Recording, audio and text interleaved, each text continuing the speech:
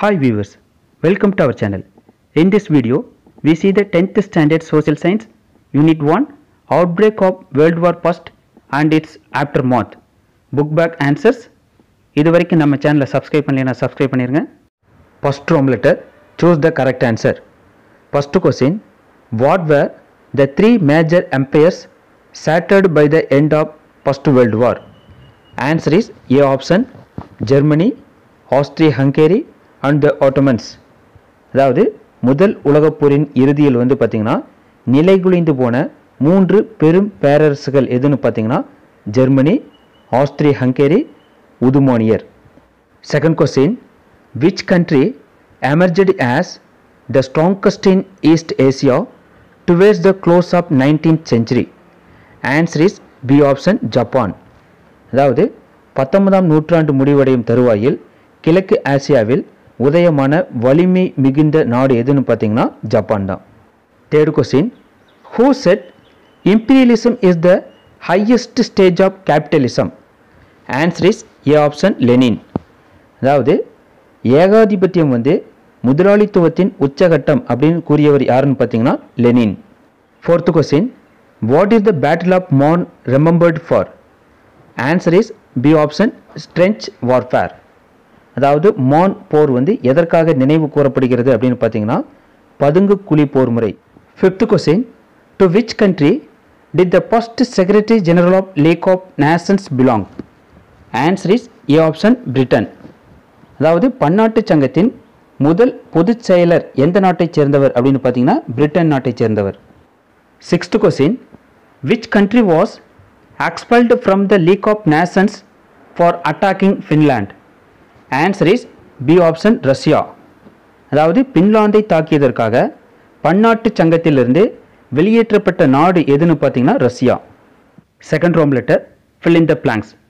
First question, Japan forced a war on China in the year dash? Answer is 1894. அதாவது எந்த ஆண்டில் Japan சீனாவுடன் வலுக்கட்டாயமாக போரிட்டது அப்படின்னு பார்த்தீங்கன்னா 1894ஆம் ஆண்டில்.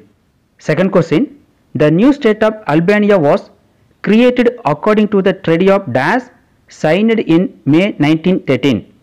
Answer is London. அதாவது 1913ஆம் ஆண்டு மே மாதம் கையெழுத்திடப்பட்ட எந்த உடன்படிக்கையின்படி அல்பேனியா எனும் புதிய நாடு உருவாக்கப்பட்டது அப்படின்னு பார்த்தீங்கன்னா London உடன்படிக்கையின்படி. Third question, Japan entered into an alliance with England in the year dash?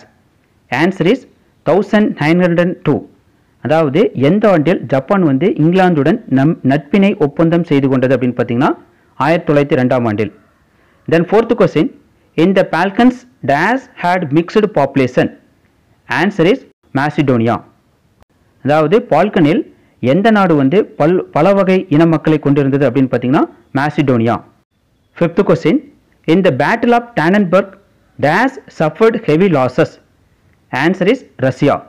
அதாவது டானன்பர்க் போரில் எந்த நாடு பேரிழப்புகளுக்கு உள்ளானது அப்படின்னு பார்த்தீங்கன்னா Russia.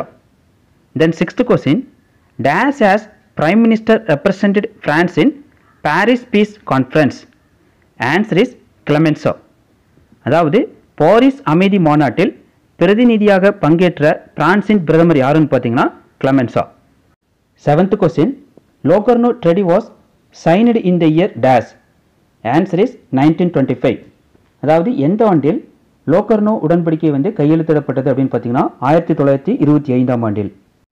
Third Rome letter, choose the correct statement. First question, 4 statement கொடுத்துருக்காங்க. ஃபர்ஸ்ட் ஸ்டேட்மெண்ட், த டர்க்கிஷ் எம்பையர் கண்டெய்னட் மெனி நான் Turkey people in the Balkans. This statement is true. அதாவது துருக்கிய பேரரசு பால்கனில் துருக்கியர் அல்லாத பல இன மக்களை கொண்டிருந்தது அப்படிங்கிறது சரியான ஸ்டேட்மெண்ட் தான். Then second statement, Turkey bought on the side of the central powers. This statement also true. அதாவது துருக்கி மைய நாடுகள் பக்கம் நின்று போரிட்டது. இது பார்த்தீங்கன்னா சரியான statement. Then third statement, Britain attacked Turkey and captured Constantinople. This statement is false.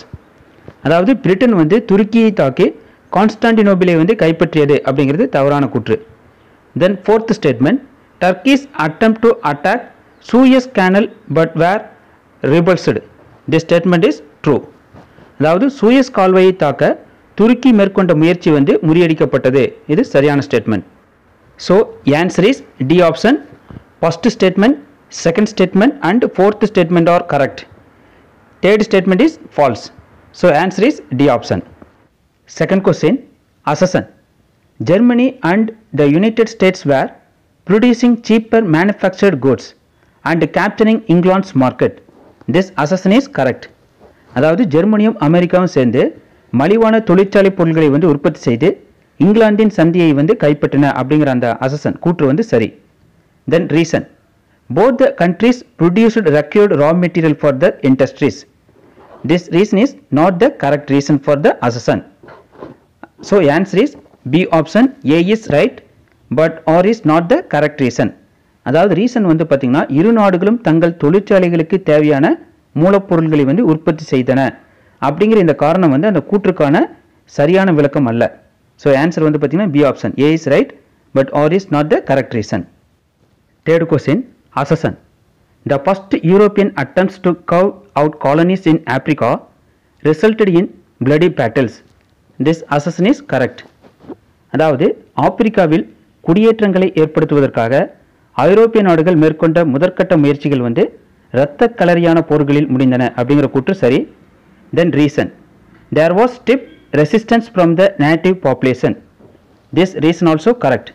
அதாவது சொந்த நாட்டு மக்களிடமிருந்து கடுமையான எதிர்ப்பு இருந்தது. ஸோ இந்த ரீசனும் கரெக்ட் தான். So answer is A option. Both A and R are correct. அதாவது அசசனும் correct, ரீசனும் correct. Fourth Rome letter, match the following. First question, Treaty of Brest-Litovsk. Answer is Russia with Germany. அதாவது Brest-Litovsk உடன்படிக்கை அப்படிங்கிறது வந்து பார்த்தீங்கன்னா ரஷ்யாவுக்கும் ஜெர்மனிக்கும் இடையில. Then second question, Jingoism. Answer is England. Then third question, Kamal Pasha. Answer is Turkey. Then fourth question, M10. Answer is Madras. இப்போ வந்து சென்னை அப்படிங்கிறாங்க. Then fifth question, hall of mirrors. Answer is Versailles. Answer is Versailles. அதாவது கண்ணாடி மாளிகை. Hall of mirrors அப்படிங்கிறது கண்ணாடி மாளிகை. Answer வந்து பார்த்தீங்கன்னா வெர்சைல்ஸ். தேங்க்யூ வியூவர்ஸ் ஃபார் வாட்சிங் மை வீடியோ. நம்ம சேனலை சப்ஸ்கிரைப் பண்ணாதீங்க, சப்ஸ்கிரைப் பண்ணிடுங்க.